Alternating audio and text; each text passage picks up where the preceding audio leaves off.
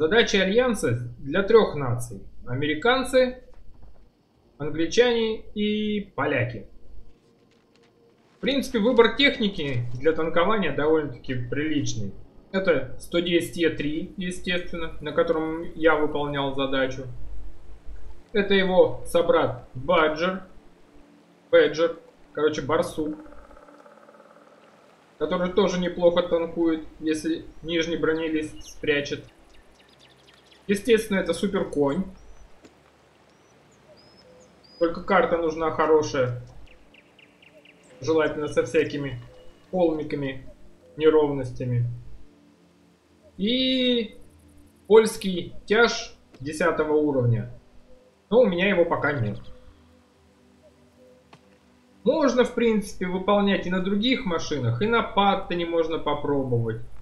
И на ФВ-215Б. И на Т-110Е5. Но шансов гораздо меньше. Я остановился на Е3.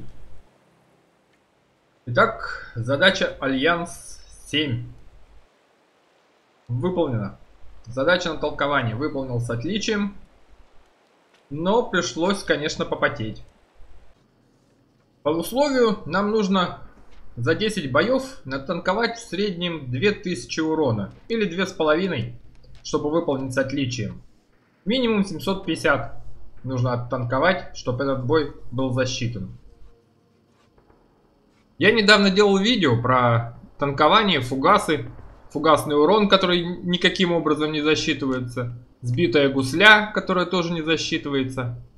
Ссылочку в описании приложу. Теперь немного о том, как выполнить это задание. Альянс 7. Броня не подведет. Ну, во-первых, пару слов хочу сказать про информ в бою. Вот нам показывает, что прогресс у нас 2327 из 2,5. Что нам в итоге нужно сделать? Вот так вот, если навскидку посмотреть. Это я сейчас знаю, что нам нужно натанковать примерно 2000, точнее 1730 урона. Нет, чтобы написать нормально, что в этом бою тебе нужно, или там до конца, чтобы победить, пройти с отличием это задание, нужно натанковать столько-то. Нет, нужно сидеть и высчитывать, сколько же там, чтобы в среднем получилось нужное количество, нужно танковать. Короче, очень неудобно. И это касается многих задач, которые дают средний, которые нужно выполнить со средним значением каким-то. Среднее количество фрагов, насвета или ну и тому подобное.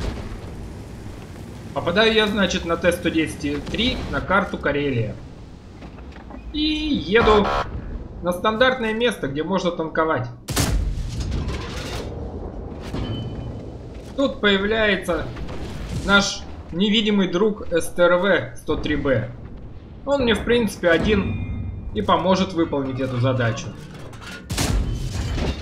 Будет по мне он лупить долго, усиленно, пару раз даже пробьет. Вот на таких и нужно рассчитывать. Надеяться, что они попадутся во вражеской команде. Он не фугасами, он своими подкалибрами стандартными лупит. Вот, один раз пробил, выцелил. Отъедем чуть-чуть. Будем стоять и ждать. Иногда постреливать, чтобы он понимал, что я не просто так стою танкую, а типа огрызаюсь.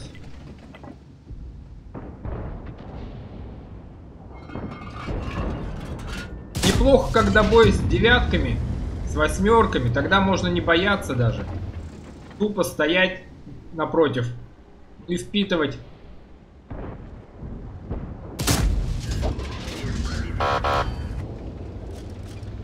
Вот я снова засветился, и снова пошли непробития.